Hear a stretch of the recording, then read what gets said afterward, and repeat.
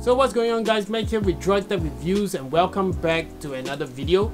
So in this video we're going to be looking at something I got for my new car, and if you didn't know, I got a Sirocco for the channel, a Volkswagen Sirocco. So if you do want to check that out, I'll leave it in the iCard above and also in the description below. So I just started a new series of autofocus focusing on cars and how I mod my cars. So if you're interested in those stuff, you can check out the video on my channel.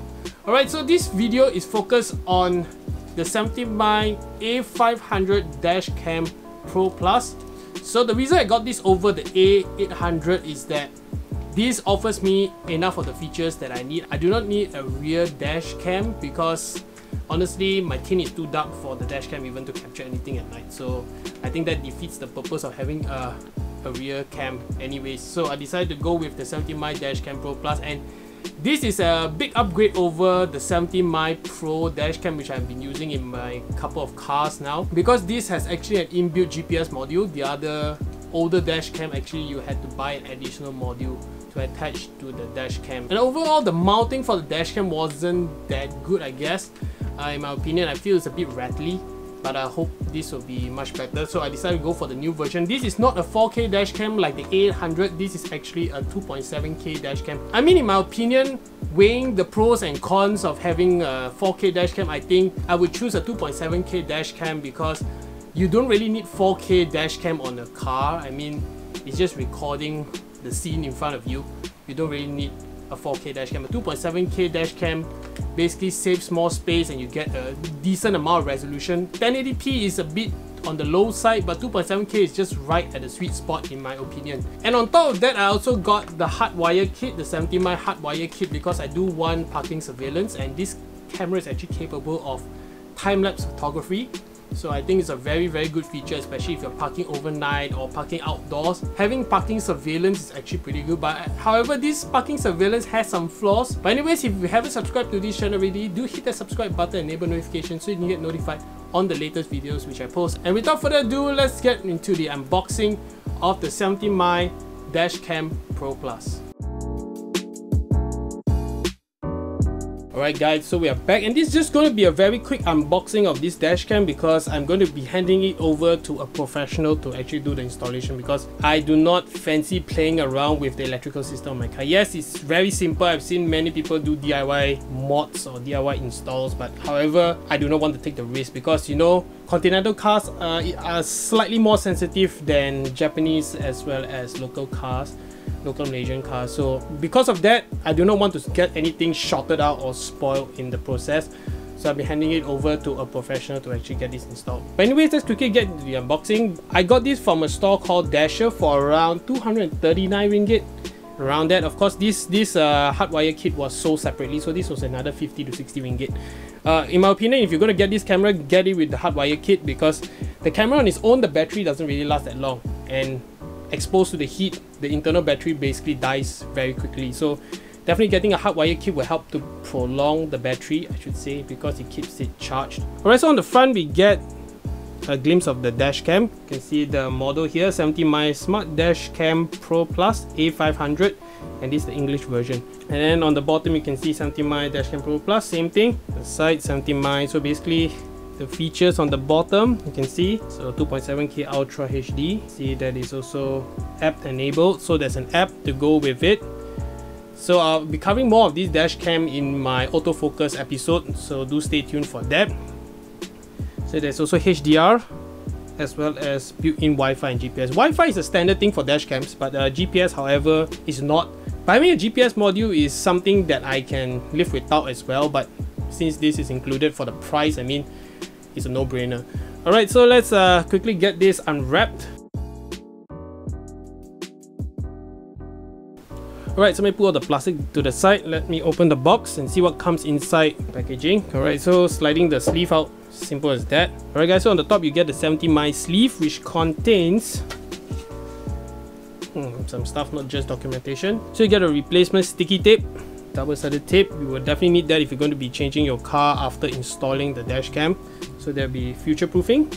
And then you get some installation protectors, I should say, so it doesn't damage the tint if you have a tint on your front windshield. Alright, so last but not least, we have a user manual. So I basically don't need to read this. But anyways, let's get into the dash cam and see what is different. Oh, it's actually turned it on accidentally. Alright, so you can see it powered on already. So there you go. Introduction speech. Okay, so it turned off. Alright guys, so as you saw just now, there was a battery status LED right here. So it's to show you green for recording, red when the battery is low, and also blue if I'm not mistaken. And then here is the screen, so I'm going to be peeling this off just to show you guys and sticking that back on. So you have a very small screen in front, which is more than adequate in my opinion. And you have 4 buttons with different modes. So one of them is the power button, as what you saw me press. So this is the power button, not mistaken. You see, yes, this is the power button, and this is how you navigate through the menus in the dash cam. So I'll probably do this setup when I've got this installed. So the screen is not too bad. I mean, it's not the clearest thing, but you don't really need a very good display on the dash cam because you're most likely going to use the app anyways. Right, so you can see right here 70mm. I believe the built-in module is here, the GPS module. Let me check what else comes in the box. Alright, so let's see whether the module is separate, but I believe it's not. Well, guys, you may be wondering what is this. This is actually how you mount the dash cam on the windscreen.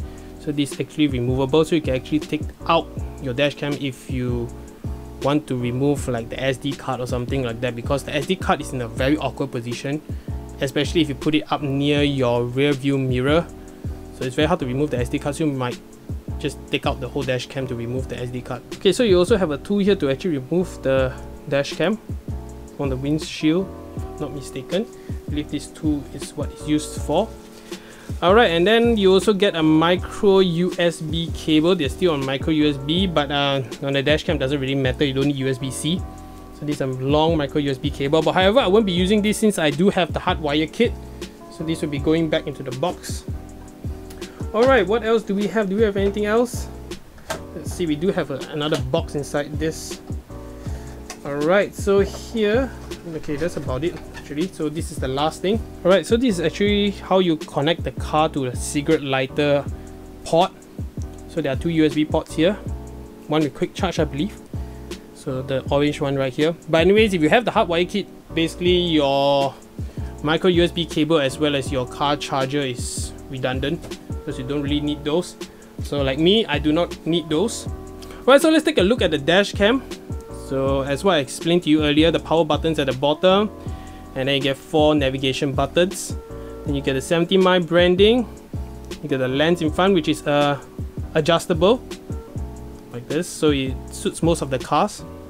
You get 70mm logo on the front. The GPS module should be built in here, and then you have a speaker right here on the right side. You get a micro USB charging port or DC in, as well as a micro SD card slot. On the right side, basically nothing, because that's where your lens goes. So I heard this sensor is improved, but this color temperature is slightly colder to the previous version, the 70mm Pro. But to me it doesn't really matter. Important is that the footage is clear. Alright, so this has been a very quick unboxing of the 70mm A500 Pro Plus Dashcam. So I'll leave the link in the description below if you're interested to purchase one for yourself. So do stay tuned for the coming episodes of AutoFocus, where I'll also be checking out this dashcam with you guys, and also showing you guys how to set this dashcam up. That's a very new series, so I do appreciate your support. So guys, this has been a very quick video. If you did like it, do hit the thumbs up button, and also subscribe to this channel, and follow me on Instagram for more sneak peeks on the upcoming videos. So my Instagram account is structed_official. So that's all for this video guys. I'll see you guys in the next one.